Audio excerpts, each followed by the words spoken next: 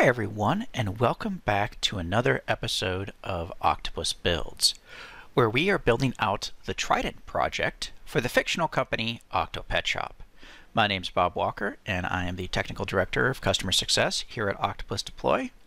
And today we're going to be doing something a little bit different than what we have been the last couple of weeks, where we've been kind of focused in on the database deployments and adding steps to the process in and of itself.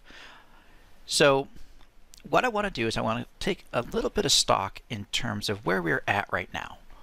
So we have a runbook that creates the Trident database. We will generate the database Delta report. We'll approve those we'll approve the Delta report, and then we'll go ahead and deploy those changes. Now I have this step open to generate the database Delta report. And it does a pretty good job of what we want it to do, but it seems like it just seems like it's doing too much. It feels like it's doing too much. And it's something that I would rather have in a completely separate step. But the interesting thing is again, going back to the fictional company, the admins of Octopus Deploy, as well as other folks within the DevOps team, we were talking a little bit about this particular conundrum, because we want to make sure that each step does one thing and one thing well. But we're also looking at this step and we're starting to think that approval process, that could really be something that's very generic and any deployment process could take advantage of. And so what we're going to be doing today is we're going to be leveraging Octopus Deploy's step template functionality to create that repeatable, reusable step. But before we do that, let's go ahead and let's clear up this particular. Oops, I want to keep the artifact. That would be bad if we dropped it.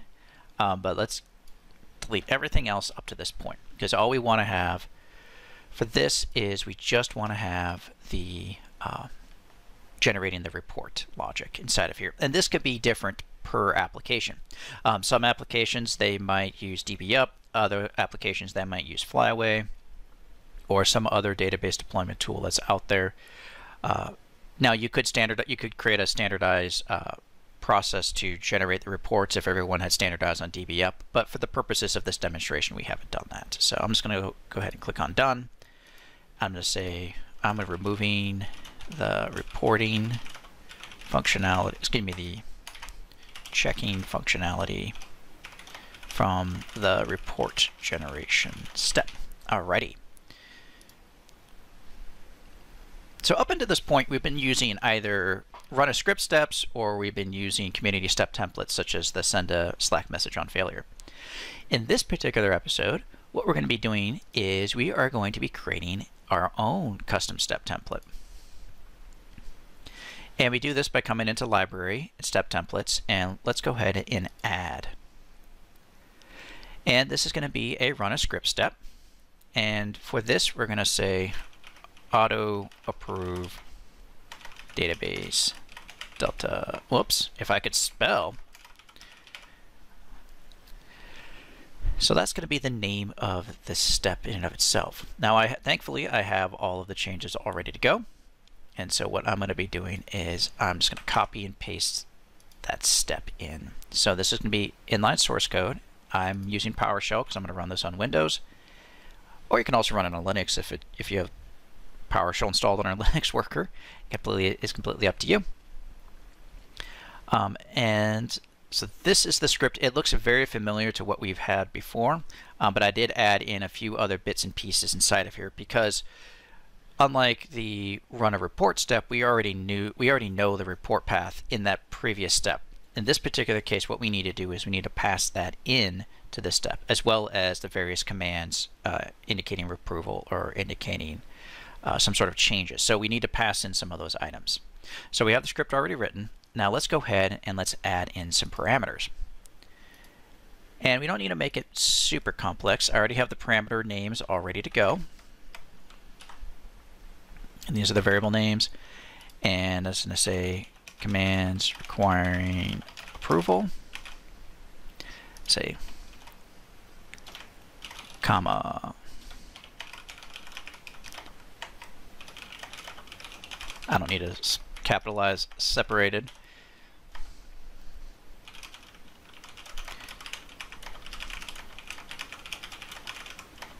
Requires approval. If I could spell, good lord. All right.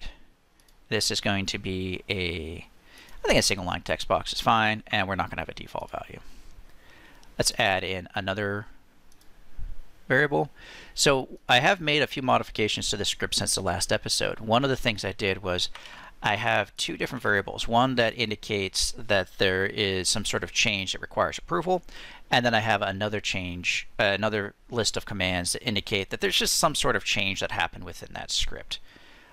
Commands indicating change. And I might in the future, it might make sense to combine these. It's just really up to you on how you want to do this. For the example of this, having two separate ones. So, comma, separated. Okay. And you might also want to go in and hard code these into your script. It is completely up to you on how you want to handle something like this. I prefer variables and parameter, or you can call them parameters, just because it makes things a little bit easier. It makes it a little bit more generic. I can move these between spaces. Different teams might have different set of standards, any number of different things. Or if you want to make sure everyone follows the same set of standards, hard code in the commands that you want to look for. That's completely up to you on how you want to handle it. And then finally, it is going to be, again, let's just copy in the name that I already have set up in the script. And let's just going to say the report path. The full path to the report. The database delta report.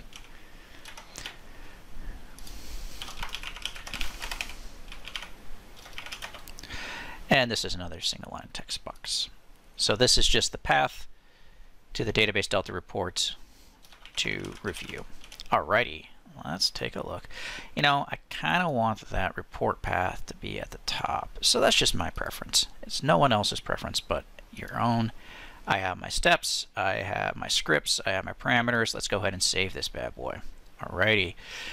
Now if I wanted to, I could also come in here and I could add in a new icon. It's completely up to you as to what you want to do. For the purposes of this, let's just skip over that. Now what I want to do is I want to go ahead and add my step. So let's go ahead and add a step in here. And we are going to add in the auto-approve database delta script, something we just added in there.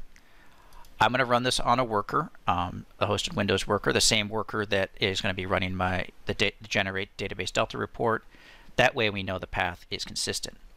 But this is an interesting conundrum because we have the path, but that path is hard-coded here. So why don't we do a couple of things? So let's just say added in the auto approve delta script step. So before doing anything else, let's get this moved into a variable because there's really no reason why this shouldn't be a variable at this point in time. So I'm just going to say project.database. Let's just say report path, report.path. And we know it's this, and we can replace that with this octopus.environment int.name. Hopefully I spelled everything correctly. All right. Save this.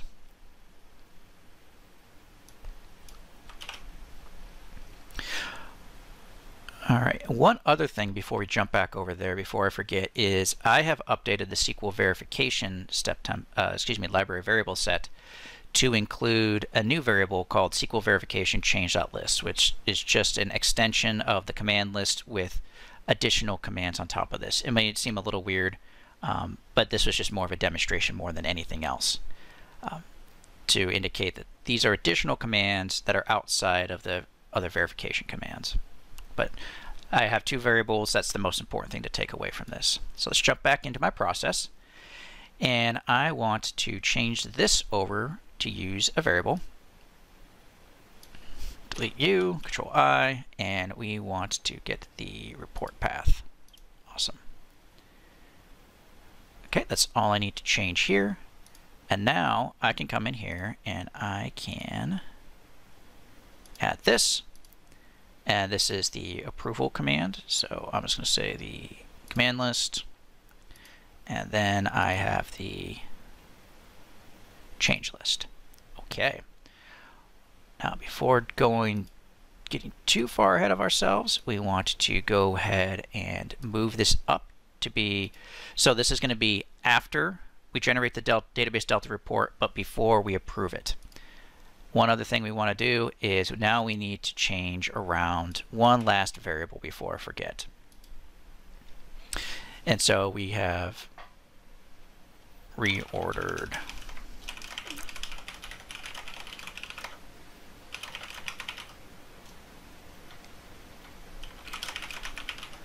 approve step.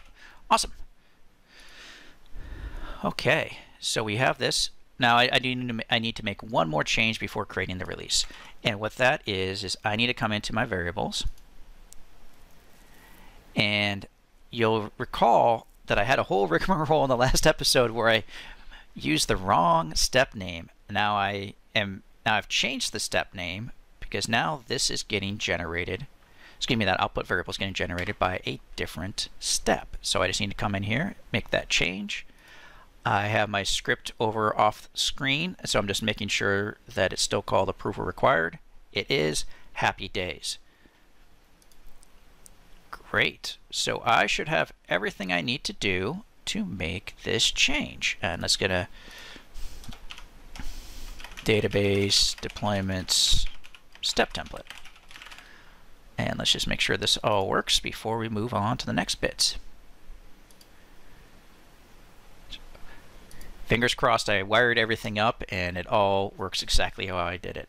Now hopefully I haven't waited too long since I started recording to when I actually started doing this. Otherwise we might be here for a few minutes while this finishes waiting. So let's just make sure. But if it is, it is. It's not the end of the world. Okay, cool. It is already there, so it should go pretty quick. Now, the nice thing about this is a good way to verify, to make sure that there's no accidental detection that a change has occurred. Perfect. Because we're rerunning this shortly after the last time I recorded this. In case anyone's curious, I record these in batches. Just depends on whenever I get a few moments free to do this type of recording. And so I will record these in batches, and so you'll see like dates just all of a sudden jump 3 weeks ahead. That's just because I hadn't recorded in a few weeks and then I came back to this because I get another free couple minutes. But everything is still set up from the previous recording, and so this database report should get generated pretty quickly. And now we're starting to auto approve the database delta script.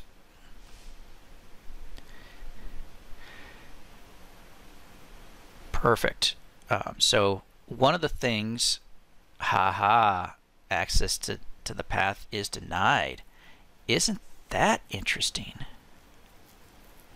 Oh, what it is that's yeah, that's what I messed up. Okay. Task summary. This shouldn't be running because there was an error. Oh, yep. I'm going to go ahead and fail this. That should be running because there was an error. My guided failures took over for that one. This was a variable that I messed up.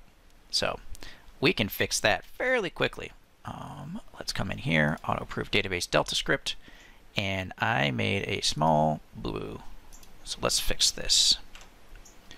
Upgrade.html. Provided path to report. It's an interesting quirk of how I have this package set up. In future iterations, I'll probably go through and make this a little bit more clear. This is just a quirk within the step in the database package that I created. For whatever reason, I decided in that step or that package, I was going to go ahead and hard code the name of the report to upgrade.html. There's no reason for that other than reasons. It's just, oops, it's actually called upgrade report HTML. Even better. Oh, I would have been made a fool twice. changing the name of the report. All the more reason why I need to go back into that package and I need to make that change. But for right now, no one wants to sit here and wait and watch me do that. So let's go ahead and let's get this back up and running. All right, we have to make a new release because database deployments report path. Because I made a mistake in hard coding in the report name. So, you know, I have years upon years upon years of Octopus deploy experience, and I still make these silly mistakes. Mostly it's all internal because I'm jumping between like 6 things at once. Between recording these and doing all this other stuff, that's just me being dumb. Someone who's focused in on what they're doing is not going to make these silly mistakes like I keep doing. Oh well. In an earlier episode, I said we're going to remove and add nodes to a firewall, and I meant to load balancers. So this is just one more thing we can throw on the pile of mistakes that you've witnessed me make during this recording. All right, so this should process through hopefully fairly quickly.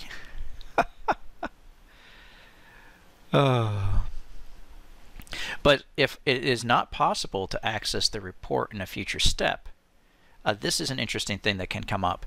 So you might have a step that generates an artifact that might be running. That artifact might be running or generated on a completely separate server. That's going to be the thing that's actually going to be approving it. Now that's an interesting conundrum that you kind of run into. When that happens, what I'll typically do is say leverage the artifact process, and then download the artifact in, say, step 3. I could download that artifact from Octopus Deploy, open it up, review it, do whatever we need to do with it. But I don't have to do that because I'm running everything on the same worker. Not the end of the world or anything like that. So perfect. It said, hey, all scripts looked good. No changes were detected. Great. That's exactly what we expected, because if we were to open up this script, which I fixed that error where the environment name wasn't showing up. It was like earlier episodes is .upgradereport.html. I fixed that, so now it's actually environment name. And there were no changes here. This is just schema management, not schema management, this role permission stuff that we really don't have to worry about. So it did exactly what we wanted it to do. It skipped over the steps that we wanted to. We skipped over the auto approval step, which is perfect. We also now have the ability to have a variable that says if a change has occurred in the database, and that's going to come in handy in future episodes. But for now, let's just take quick stock of what we did today. Well, what we did today is we added a new step template, and we created our own custom step template into our deployment process. And with a few clicks, a little bit of copy paste, and I was good to go with that brand new step template. And now this is something that anyone who is using this space, or if anyone wants to import it into their own instance, anyone could take advantage of something like this that's using this Octopus deploy instance. So we've made something that's reusable across all the projects, which is exactly what we want. We don't want to constantly repeat ourselves or anything along those lines. So, well, thank you very much for watching today, and have a great rest of your day.